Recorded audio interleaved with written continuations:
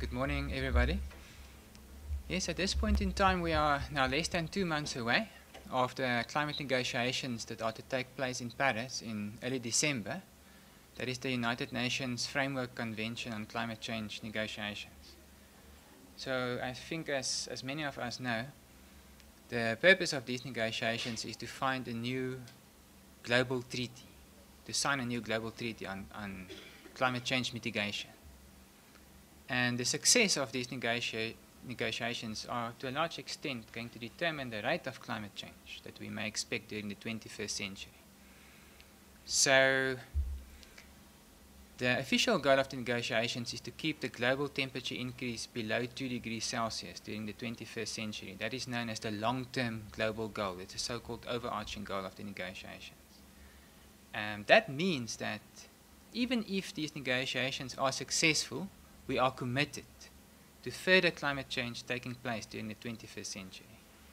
If the negotiations are unsuccessful, we may be looking at a 3 degree up to a 5 degree increase in the global surface temperature increase during the 21st century.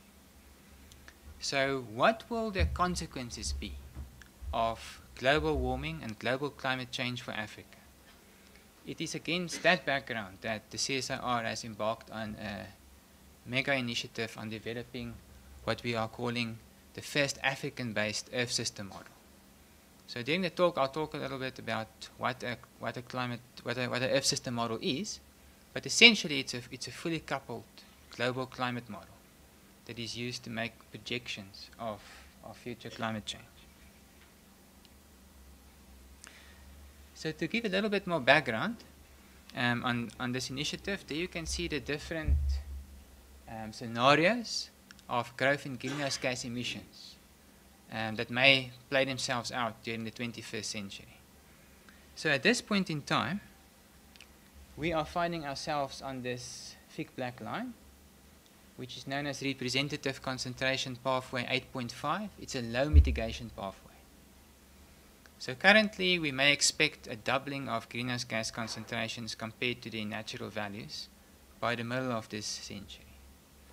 The negotiations is about trying to achieve this red line. That is the only scenario of all of those that are shown on the slide that will safely keep us below the 2 degree threshold.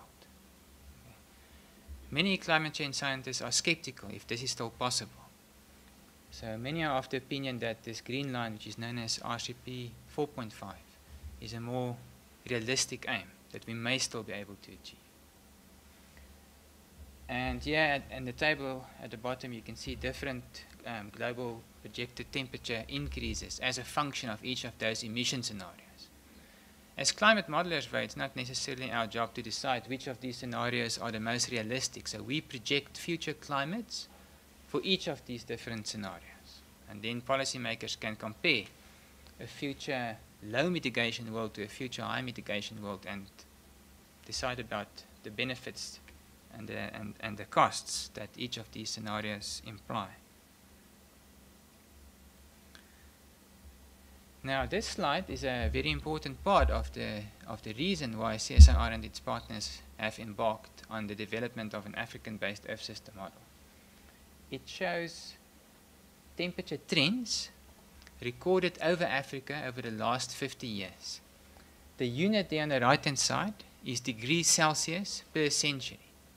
So that slide shows the rate at which temperatures are currently changing. And those yellowish shades over South Africa, they are in the order of 2 degrees Celsius per century. And further to the north over Botswana, temperatures are increasing at a rate of more than 3 degrees Celsius per century. And that's also the case over much of subtropical North Africa. Now, to put this into perspective, during this same period of time, the global temperature has been increasing at a rate of about 1 degree Celsius per century. So due to our unique climatological setup in Africa, and especially here in the subtropics, our temperatures are rising at in the order of twice the global rate of temperature increase, even higher over some regions. So achieving a long-term global goal of 2 degrees Celsius globally is of course not going to mean 2 degrees for Africa. So we have an exceptionally strong climate change signal, and therefore it's important for us to have available the most reliable projections of future climate change. Secondly, adaptive capacity here in Africa is quite low, as Professor Vogel has already indicated. So in order for us to maximize our adaptation strategies and to negotiate for support from the Adaptation Fund, the International Adaptation Fund for future adaptation initiatives in Africa, once again we need the most reliable guidance possible of our climate futures in Africa. And another very important reason why we have embarked on this model development process is, of course, in climate science. There are certain things about climate change that we are quite sure about. For example, the strong temperature signal in Africa. There are also other things that we are less sure about. And many scientists are arguing that in terms of future climate change, it is the uncertainties, the things that we do not know so much about, that we should be most concerned about.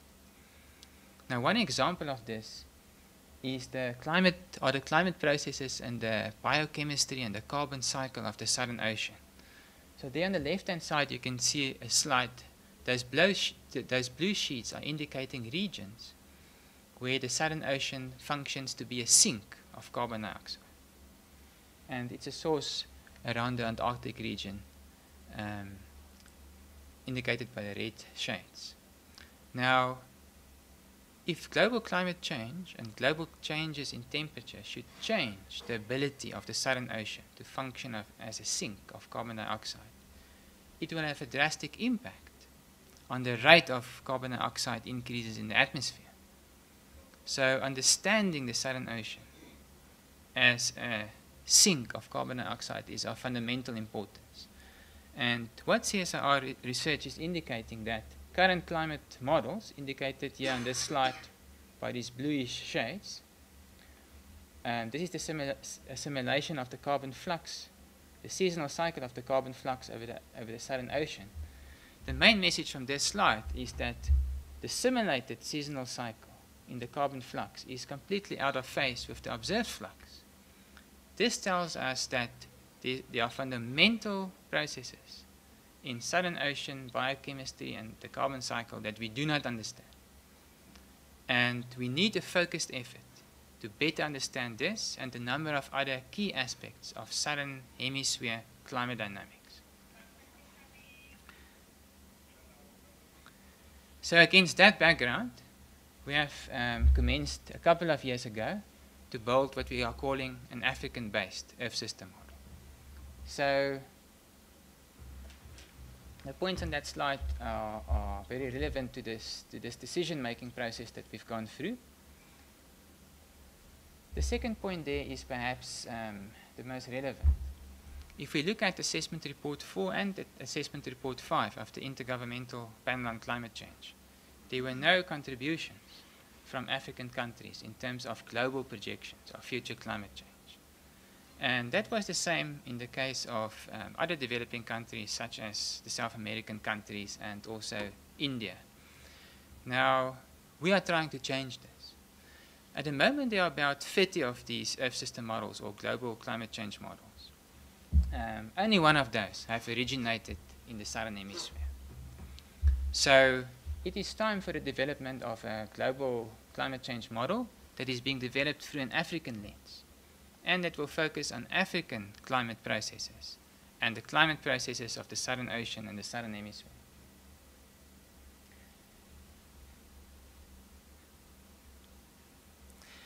So our key objectives is to build this new model that will consolidate all the domain expertise that exists at the CSIR and across South Africa in terms of African Earth system processes.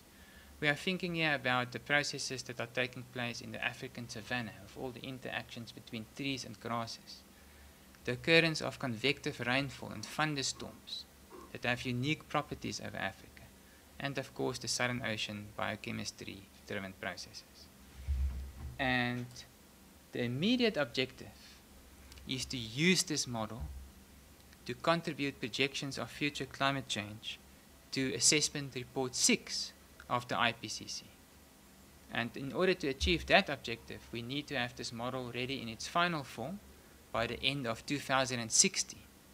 And then there's about a very computationally expensive model integration process that will follow in 2017 and 18.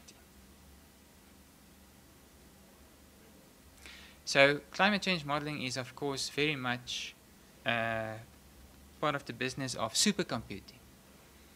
So a key partner in the development of the new Earth system model is the Center for High Performance Computing in South Africa. So the grid system that we are using in the development of this new model is quite unique. You can see it's not a typical latitude-longitude grid. We call it a Q-based grid. And all the key components of our Earth system model are cast on this grid. So from our sister organization, the CSIR in Australia, we've obtained their Q-based atmospheric model. We have partners at a Japanese agency for marine earth science and technology that have provided us with their Q-based ocean model. And we have, over the last 2 years, obtained a coupled version of these two models. Then we also have a land surface model on a Q-based grid that is also coupled to the atmospheric model. And finally, we have a biochemistry model from the University of Paris that is currently being coupled to the ocean model. So these are the key model components that make up the Earth system model. Now the quasi-uniform grid that you can see there offers some unique computational advantages. And it gives us the ability to, on a supercomputer that is sufficiently large, integrate this model at very high spatial resolutions. And our long-term goal is to perform integrations at a resolution of about 10 kilometers in the horizontal globally, where we can resolve the sub-mesoscale processes of the Southern Ocean, and where we can to some extent also resolve clouds. So I think that is the technical background of this model development initiative and an introduction to all the key model components. Now, against that framework, we have identified 5 main areas in which we are focusing our model development process. The first is the simulation of atmospheric convection. So on the slide that you can see there, you can see 1 kilometer resolution simulations of thunderstorms developing in the Kruger National Park area, as simulated by our coupled atmosphere land modeling system.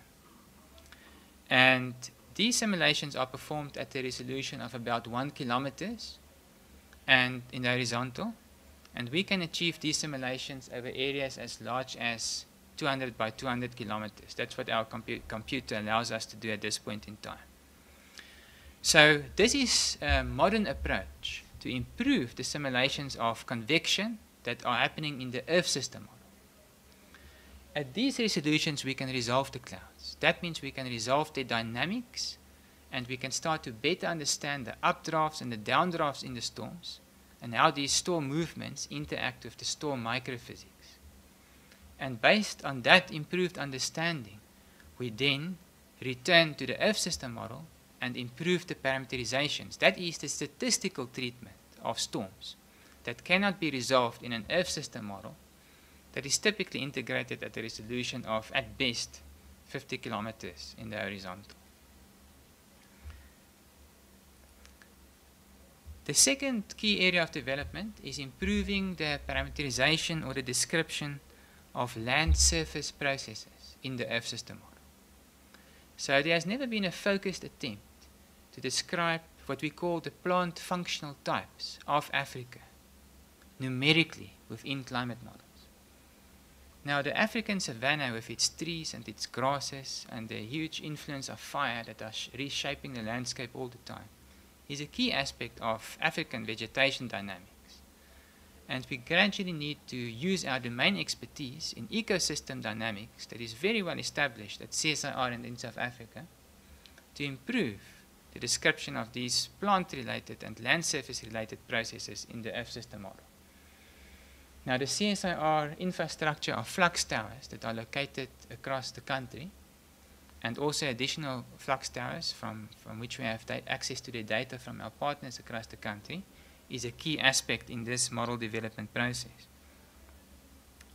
So, similar to the case of the convection studies, we are doing model verification studies at very high resolution, where we try to simulate the heat and the latent heat and sensible heat and water-related fluxes from evapotranspiration at a number of these flux-related sites using the coupled land-atmosphere model. And we are then verifying the observed fluxes against the model-related fluxes. And we are finding big differences, simply because the processes around stomatal conductance and other aspects of African plant physiology are not sufficiently represented in the current state-of-the-art, globally produced plant functional type dynamics and physics parameterizations. The third area of development is perhaps the newest. And there was a very big meeting about this the last 2 days in Namibia. It is about parameterizing the aerosols of the African continent. So Southern Africa is the largest source of biomass burning aerosols globally. These aerosols find their way into the atmosphere, where they have a direct and an indirect effect on climate. They interact directly with solar radiation, effectively having a cooling effect on the planet. But they also have interactions with clouds that we call the indirect effect. African aerosol species and types have never been formally parameterized in Earth system models. So by collaborating with international partners that are to launch very big field campaigns in measuring aerosol species and concentrations over Africa, we want to take that observational knowledge and build it into the Earth system model. And another key area of focus in the development process, as I've already mentioned, is of course Southern Ocean biochemistry and the carbon cycle. So on that slide you can see how a number of different global circulation models, existing models, are simulating these carbon fluxes between the atmosphere and ocean. And if you remember the first slide, you can see that many of them are quite different and are not even managing to simulate this basic property of the higher latitude parts of the Southern Ocean being largely a carbon sink. So there are fundamental processes in terms of Southern Ocean physics, biochemistry, and dynamics that need to be improved in the models. It's a little bit of a technical slide, but this one, effectively, what you can see there in the top left-hand corner, the red line graph, shows observations in terms of the seasonal cycle again in the carbon flux. And all the other slides there are from global models. All the other graphs are from global models. Effectively, the red line should never fall into those blue areas. As soon as that happens, it means that the models are not simulating the correct interplay between biochemistry and physical processes communicated through sea surface temperatures on the carbon flux. So this is just another innovative way through which our ocean experts and biochemistry experts at CSIR have identified the key sources of error in Southern Ocean climate model simulations. How are we going to improve this? Similar to the case of atmospheric convection, our strategy relies on supercomputing. And the strategy is to simulate the state of the Southern Ocean and the Southern Ocean processes at typical Earth system model resolutions of about 200 kilometers up to 50 kilometers in the horizontal. But then also to perform simulations at exceptionally high resolutions, 10 kilometers and 2 kilometers in the horizontal, where we can resolve the important physics of the Southern Ocean, specifically in the form of the mesoscale eddies and sub-mesoscale eddies that develop in the Southern Ocean. And once again, through resolving these processes for the first time, we can better understand the underlying dynamics and physics, and then go back to the ocean component of the Earth system model and improve the statistical representation of the processes that are to function at that resolution within the Earth system model. So let me conclude by just showing 2 slides on the outputs that the coupled model is generating. And this first slide shows outputs from the coupled land-atmosphere system. These are contributions to the coordinated regional downscaling experiment of the World Climate Research Program. And we will look at an animation, simulated temperatures from 1971 to the end of the century. That first slide is just an example. The yellowish colors represent areas where 1971 in the model simulation experienced above normal temperatures compared to the period 1971 to 2000, which we call model climatology or climatology. And the bluish shades, that's where areas experienced below normal temperatures in that year. So as we move into the climate simulation, you can see many typical aspects of African climate change. So the system is variable. There are warm years, such as the current one, usually El Niño years that are also usually dry. And there are cooler years that are typically La Niña events. But there, already in the 1990s, you can see that the cooler years are occurring less and less frequently. That's because the enhanced greenhouse effect is already working and is warming also the African climate system.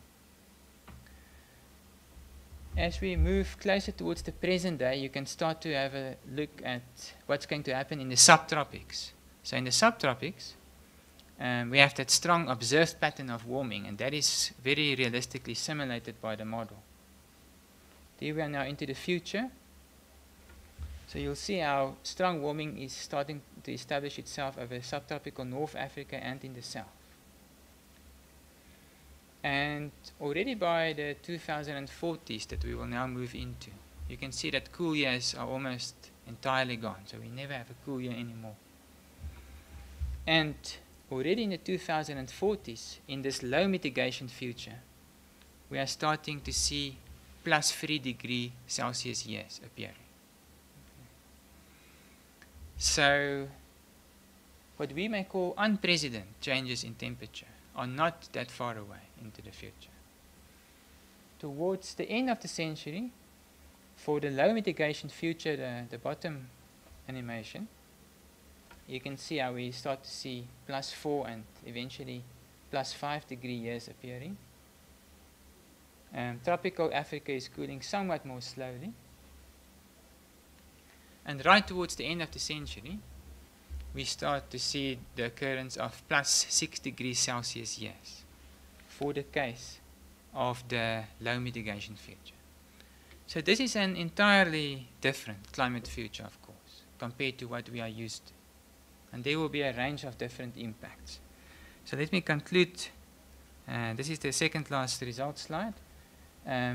Of course, this work is not only about understanding the African and the Southern Hemisphere climate system, but it's also about supporting adaptation studies, adaptation strategies, and climate change impact studies. So the projections that the CSIR is generating through the coupled model and its component models are being very widely used. There are numerous sectors in agriculture in the country that are using these projections in making attempts to adapt in time to the changing climate. Our country's energy provider is very much aware of the impacts of extreme weather events on its operations and how that will change in a changing climate. And of course the water sector and the biodiversity sector, there's a wide range of users of these projections. So to conclude, I think due to CSIR being such a multidisciplinary institute, we have the domain expertise and to gradually and systematically build this climate model. So the immediate objective is CMIP 6 of the IPCC. So the plan is for the model to be in the final form at the end of 2016. But a long-term objective is to build a model that will be of world-leading skill in simulating Southern Ocean, Southern Hemisphere, and African climate processes. With this comes a huge process of strengthening our capacity in Africa to build climate models and to analyze their results. So we are aiming to have a whole new community of climate modelers working and living in South Africa and Africa, contributing to the development of this model. And I'm very confident that this model will help us to build more reliable projected climate futures for Africa that will help us to formulate our adaptation strategies moving into the 21st century. Thank you very much, Francois.